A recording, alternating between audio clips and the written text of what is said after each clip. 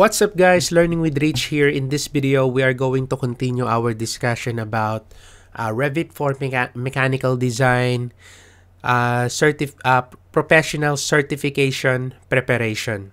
Okay, so in case you're going to take the exam, this is our reviewer, this series of videos. So we just finished the topic for the documentation, right? So this time we are going to start series of videos for families.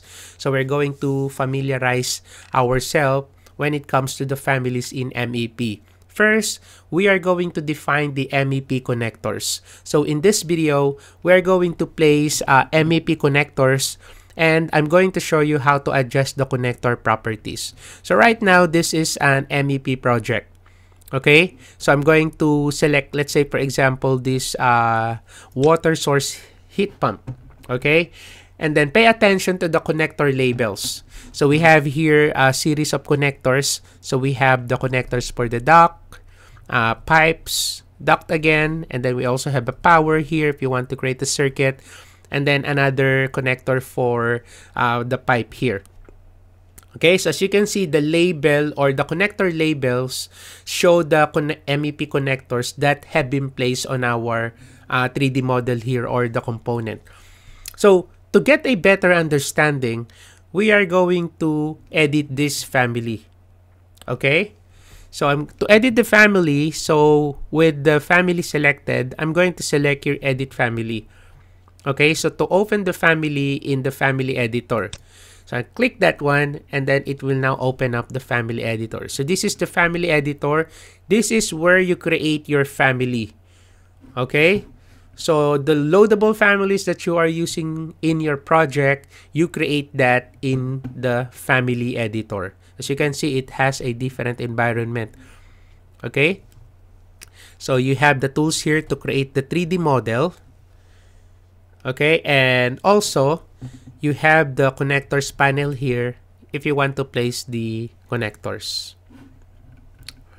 Right, so these are the connectors. So we have electrical connector, duct connector, pipe, cable tray, and conduit. Okay, so let's say, for example, I'm going to orbit the model somewhere here. So let's say I'm going to place a connector here, like a duct connector. Okay, so do that. From the connectors here, I'm going to click the duct connector. So let's click that one. Okay, so when placing a connector, so there are two placement options. So we have here place on face, allows placing a connector on a face, and then the other one is place on work plane. Okay, so places a connector on a work plane. For this instance, I'm just going to use the default here, place on face. I'm going to place it to this face here. But before you place that, you can actually select here what will going to be the system classification for that duct connector that you're going to place to your 3D model. So you can click the drop down arrow here, and then you'll be able to see here the system classification. So by default, I'm just going to use here the supply air system classification. And then after that, I'm going to move my pointer here. And then here, I'm going to select this one here. Oh, it's already enabled. But you will notice I still can't highlight this face here. Right? So this is the face where I want to place the connector. So if I'm going to move my pointer to the top, it will just highlight the top portion here. That face, the top face. So if I'm going to hover my pointer at the bottom, so it will just highlight the bottom face.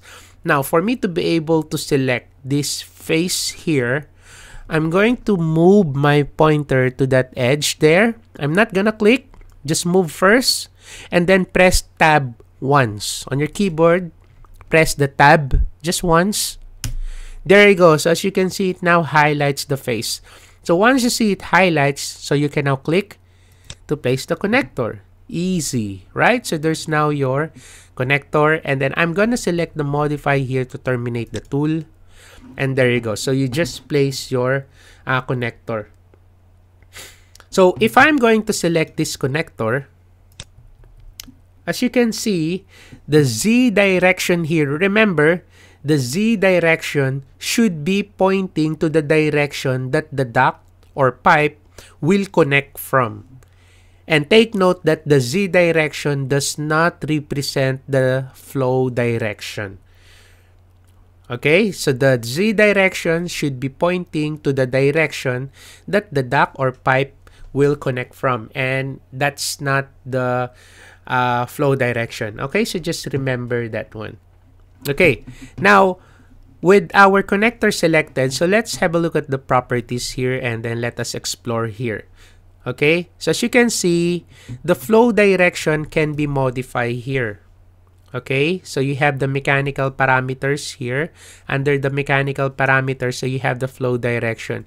So you have several options here for the flow direction. So you have bidirectional, which is the current setting of that connector. But you can also select that this one as an in, okay, in flow direction or out flow direction. Okay, so it's up to you. It's up to you based on the family that you are creating. So you can specify if it is a bidirectional or only in or only out. Okay, so another option that you can modify here on the properties is the system classification. Okay, so this controls the systems that the connector can be added to. Okay, so the system classification must match between the system type and connector. And as you can see, you also have here fitting and global options. So it shows us here system classification for duct. But if you're going to place a pipe connector, it will show you here system classification for pipe. Okay. So another thing that you can explore here is the flow configuration. Okay, flow configuration here, you can specify that as a calculated. So when set to calculated, the flow is calculated as the total flow of the downstream components connected in the system. So if it is set to preset, a user-defined value is specified for the flow. Okay, so if it is set to system, a percentage of the system flow is allocated to each of the downstream components according to the flow factor parameter. Okay, so another thing that you can explore here is that, let's say for example, the flow, the connector parameters can also be associated to family parameters. This button here. So this allows the connector parameters to be adjusted in the project. Okay, by selecting this button. Of course, you can specify here the exact value, but you can also specify a family parameter to that particular flow, whether it be, let's say, that's an airflow, drain flow, hot water flow, or water flow here. Okay. And another thing, I'm going to click outside. Notice that on all of my connectors here, one of my connectors have a cross on it. You see there's a cross here. Okay, so connectors with a cross represent the primary connector. Okay, so additionally, if I'm going to select this connector, connectors with a dash line, see there's a dash line there. Okay, so additionally, connectors with a dash line, connecting them are link. Alright, so this only appears when one of the connectors is selected. So linking connectors is the method of, or is the method to model, supply, and return connectors that are associated. Okay, right, so basically this is the basic things about the connector. So if you want, you can explore, or you can explore placing connectors to your family. Let's say I want to place a pipe connector. So before I do that, I'm going to select create here. I'm going to create an extrusion, for example, here. So I select that one, and I'll be setting my work plane, or I'll just select pick a plane. I'm going to place it to this face here. There you go. And then I'll just create a circle. That one, just a circle. There you go. I now have a circle there. So maybe I'll just type in here like 0.25 of an inch. There you go. And then I'll just select here modify. Okay, and then I'll just specify an extrusion here. I'll just select here okay. So that's the extrusion that's too big, so I'll just adjust it like that.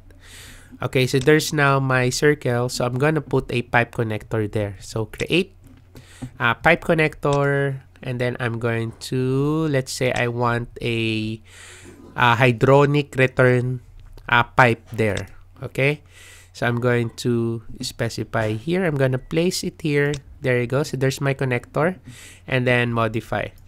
Okay, so you can change the radius of that. So you can change from here.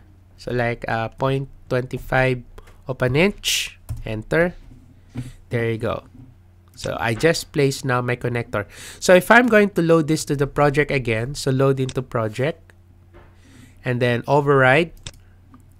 So as you can see, I now have, let me check the 3D view. There you go. So there's my 3D. There's now my family. You see, I now have a connector here. I have another connector here. So if I select that, so I can create a duct there, like that. And modify. So I click this. So I can also create a pipe here, like that. Right? Okay, so there you go for this simple exercise. So hopefully you learned something from this video. Thank you for watching. Have a nice day.